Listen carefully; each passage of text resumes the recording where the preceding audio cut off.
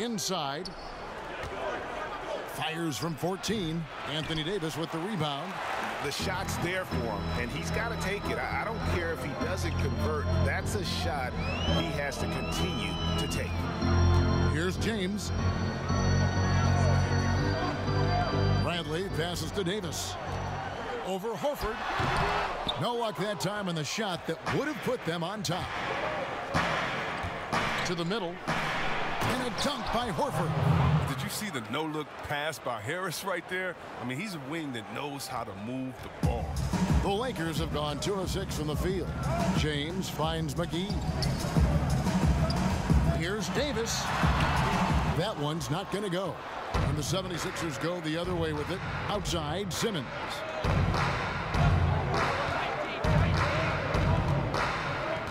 Passes it to Horford. Outside, Simmons. Down to 5 on the shot clock. Shoots over Bradley. Here's Embiid. Fouled on the shot and picks up 2 points. So 1 free throw coming up. And the huge hands of Embiid. I mean, it helps on the board. He snatches up rebounds with ease. He's getting his first free throw attempt of the game here.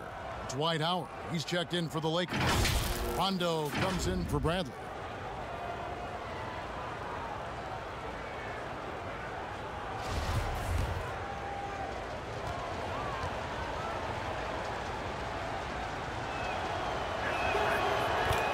Yeah, he went from not even playing basketball to the #3 pick in a matter of just 4 years.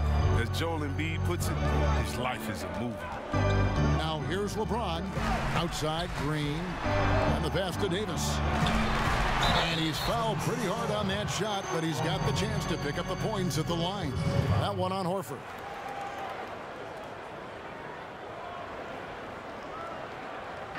And the NBA veteran Luc Mbah a Moute hosts a camp every summer in Cameroon.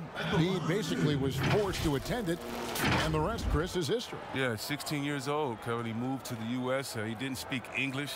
He was getting teased and bullied. They laughed him out the gym.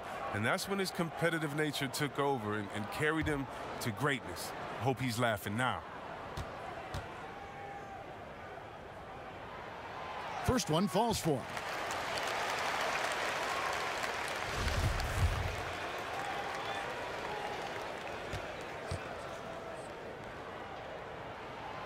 He's perfect from the line this time. For the Lakers, 6 straight seasons outside the playoffs. Can you believe it's the worst record in the NBA over that span? I mean, for the league's premier franchise,